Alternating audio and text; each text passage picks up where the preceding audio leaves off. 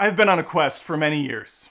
A search that has taken me through the deep, dark bowels of streaming services like Netflix and Hulu. It's been a tough journey. It's been a dangerous one, to be sure. But last night I stumbled upon a film so ugly, so vapid, so completely useless, joyless, soulless, and all-around trash that I can safely say that the search is over.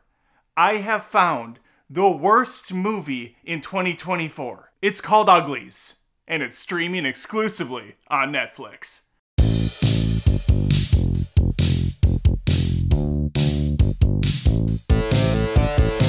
From the mind that brought you Charlie's Angels Full Throttle, Mick G is back. And yes, he unironically calls himself Mick G.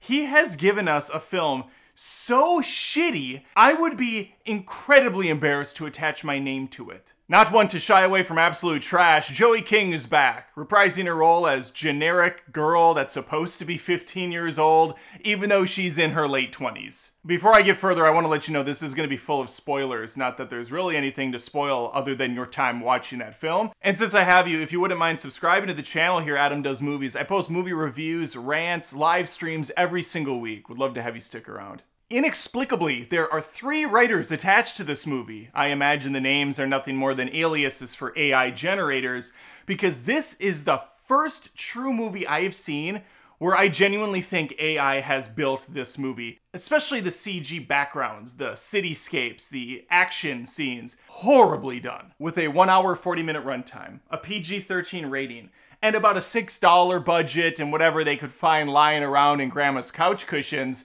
this film looks like it was thrown together in a weekend. It's chock full with green screen. Poorly done, by the way. And the story we're presented is somehow incredibly generic, yet perplexingly dumb as fuck. This is probably based on a YA novel. It certainly feels like it is. And that novel probably feels like it's ripping off 14 other stories, because this has shades of Hunger Games. It's got droplets of Divergent. It's got a smattering of Maze Runner. Everything just culminating into this big orgy of garbage. What we have here is another post-apocalyptic world where I don't even know it doesn't make any sense. In the future, the world is divided by different factions. We're gonna learn nothing about these factions. But one such area, in their infinite wisdom, has decided the best way to go forward is to look pretty. Just look pretty. Unfortunately, not everyone looks pretty at birth. Most don't. So they're gonna get put into this sterile environment, basically a big concrete prison of sorts. Don't really ever see any teachers or workers there. It's just a bunch of ragtag kids trying to get through the day. What do? Well, they learn things. There's some education for sure. It's all done via hologram and Instagram. And Joey and her ilk cannot wait to be pretty. That's all they know. They're brainwashed into it. And what do the pretty people get to do?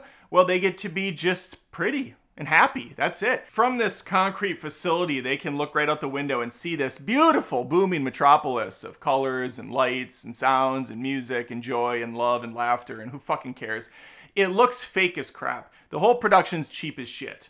And I'm not even sure what the struggle is for these people, these kids that are living in this compound. There's no abuse, there's no belittling. They're just kind of there, hanging out. They can go to and fro, they can raid the kitchen. Joey King's character, Tally, I think is the name. She goes wherever she wants at any given time. There's no repercussions, there's no problems. There's no punishment for her using this little decoder ring trick to open up the windows and pop out, pop back in. This isn't even half-baked. This is a 4th baked. They didn't even start the oven when they put this in. Her best friend is named Paris. He's ugly too, because he's at the place. But once you turn 16, you get to go to the pretty world. Again, Joey King kind of pushing back the 15-year-old look. I think she's 26. And also, not ugly.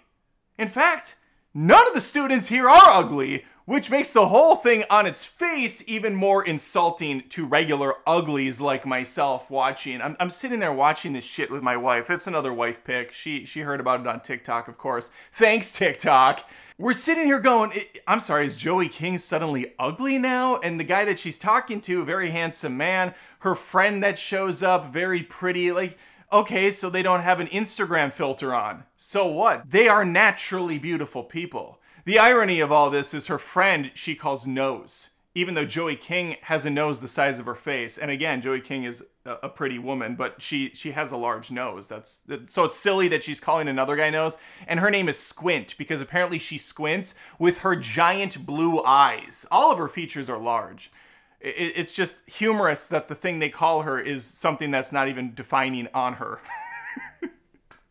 Everything's going pretty well. Tally only has 3 more months before she can go and be happy with everyone else. Her friend left. She sneaks out to see him at night, but he's different. He's strange. He's not the guy that she remembers. It looks like they suck all the personality out of you when you become a pretty person. Are you understanding the brilliant social commentary on display? I know it's tough to understand that maybe being yourself is truly more beautiful than being a empty, vacuous vessel that just looks good on the outside. This is just powerful stuff all around.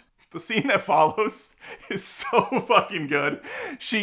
They find out that she's there. It's like, danger, beep, beep, ugly person, wee-oo, wee-oo. Minions come out, wee-oo. She thinks off her feet by grabbing a bungee jacket, I think it's called, a bungee pack, something. She puts it on, she runs and falls off the side of the fakest shit I've ever seen. She's like, falling.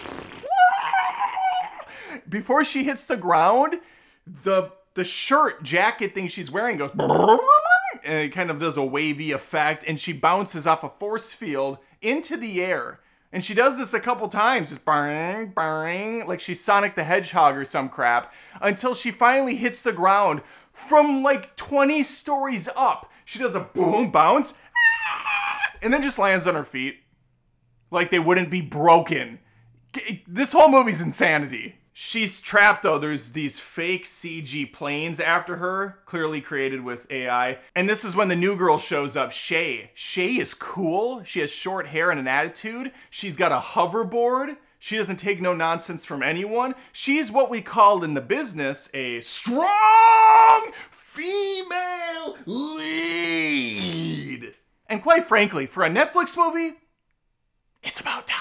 Yeah, so half of this movie is going to be the pretty stuff, and then the other half is going to be horrible hoverboarding. All the cool stuff that Back to the Future did all those years ago with hoverboards, completely stripped away in this movie. This does the opposite of that. This makes hoverboards look miserable. These two form a friendship. She teaches her how to use her hoverboard for 4 seconds. Typically in a movie, you get a montage or you get a scene that breathes a little bit, like in Harry Potter in the first one when he goes after the Remember-All and Miss McGonagall sees him and this leads to him being on the Quidditch team, like there's story and progression there. No, here it's just she gets on the board and like she falls backwards, and that's the end of it. That's the end of that scene. But what this is all really leading to is a different clan of people known as the, as the Smoke. I think they're just called the Smoke. They're people out in the distance that apparently are themselves. They don't have to augment their faces. They don't have to change their physical appearance. They're just living life, man. Out in the wilderness, man. They got the 4 seasons. It's great. On paper. Shay convinces Tally that through the cover of night, they can go out into a dilapidated building and look out and see a fire. And that is our lead hero, David. David is the leader of the resistance, the Smoke Man himself. But Tally's got cold feet. She's not going to go along with this. She wants to be pretty. She's been told that's what you need to do. She wants to be happy so bad. Even though she seems pretty happy where she's at. She tells Shay to piss off. She's heading back to the school because in just a couple days, she gets to go to the ceremony, head into the machine, get physically altered so she can be her new self. But before she gets to, nope, pulled away. There's other plans for her. The head of this entire operation is Dr. Cable. It's a stupid name for this character, played by Laverne Cox. Cable's upset because Shay has gone missing. She's not around to go to her own ceremony, so she needs Tally to go undercover, find Shay, and bring her home. Tally needs to be a spy for this company, and Tally doesn't want to do it, but she's worried about her friend. She's given some misinformation, so she's gonna do it. And all she has to do to find her friend is use these Blue's Clues that Shay left her on a piece of paper, kind of these little sing-song rhymey things, which leads to multiple sequences where she has to do a leap of faith plunge with her hoverboard off the sides of cliffs and shit. It's ridiculous. She goes through a roller coaster at one point on a hoverboard. Grabs the nose of it. Does a 360 spin. And keep in mind, it is very clear she's just in front of a green screen, like, and they have the background going like 1,000,000 miles an hour. When she arrives at her destination, short for destination, she's gonna fall asleep in the middle of a poppy field or something, a field of white flowers, waking up with CG fire all around her. This is the fakest looking fire you'll ever see in your lifetime. It's terrible. And that's where she's gonna meet and fall in love with David. So special, so magical. And along this journey, she's gonna learn the ways of the smoke people, how they're actually the good guys, and how they're just trying to have a life on their own without the evil corporations taking over. What she didn't know at the time is she was being tracked. She had a little pendant, a little necklace thing, a charm, if you must, that Dr. Cable gave her, that tricky minx. And this is when we're introduced to my favorite characters in the film. These, I don't know the names of them. I was honestly fast-forwarding the film at this point, just stopping every so often to laugh at how ridiculous this whole thing is, and at my life, because I'm actually watching any of this at all. What a joke I am. These people come down, the models, and they're in blue Tron-esque suits, but there's clearly no budget. There's no care to put any time into the action scenes. Again, McG, love or hate those Charlie's Angels movies, I personally think they're really fun, schlocky films, and there's some crazy action in them. He has clearly given up. He clearly made a deal, a sweetheart thing with Netflix or something, to just churn and burn some shit out so he can make what he wanted to, or he's just desperate for work at this point. I don't know, but he can do a lot better than this. I know that much.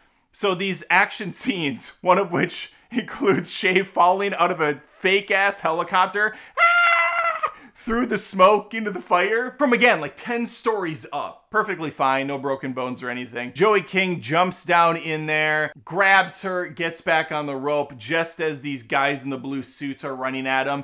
And they're running like normal speed. It's like, but the background and the sound effects are like, the guy's like drinking a Coke. But in this movie, it would be like,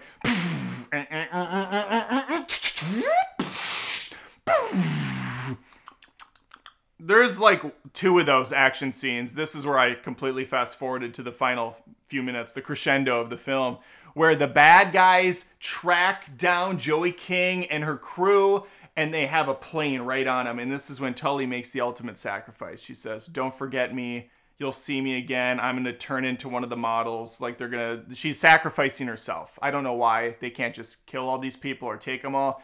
I'm sure it makes sense. Probably not if you watched it completely. But she goes with them, and our final shot of the film is her waking up in her beautiful palace room, and she's super smoking hot. She's got gold hair, gold eyes like she always wanted, and she just looks at the camera like, "See you again in the sequel. I cannot imagine that ever comes." So brave. So profound. A tear? Uglies 2024. Truly one of the shittiest, worst looking movies, like terribly acted movies, horribly written films I've ever seen. The fact that it came out in 2024 and this is how bad things have gotten is just, it's heartbreaking, honestly. It's depressing. And yes, bad movies are going to come out. They come out all the time. But to have actual actors associated with it, an actual director that I'm familiar with, like, this is just pathetic. It's a big studio. I mean, Netflix put this out. They should be embarrassed. They should be ashamed. And I don't think they are. And that's truly the saddest part of all. Now I want to hear from you, though. Did you watch Uglies? Did you know it existed? Probably not, but now you do. Now you do. Please do me a favor. Just try to watch 5 minutes. I dare you. Let me know in the comments if you saw this movie. Please like this video and subscribe if you haven't. I post movie reviews, commentary, live streams every week. Would love to have you stick around. If you love what I'm doing here, I have a second channel, Adam Does Rants. Very comedic in nature. I'm talking to you still like this, but it's all on first world problems, like people talking loudly on their phones in public, or you not being able to get an ice cream at McDonald's because the machines never work, things like that. If you love what I'm doing, think about putting a super thanks in this video or becoming a patron at patreon.com/AdamDoesMovies. YouTube payout's garbage. That's a great way to help support me and my one-man band. All right, hopefully I see you next time.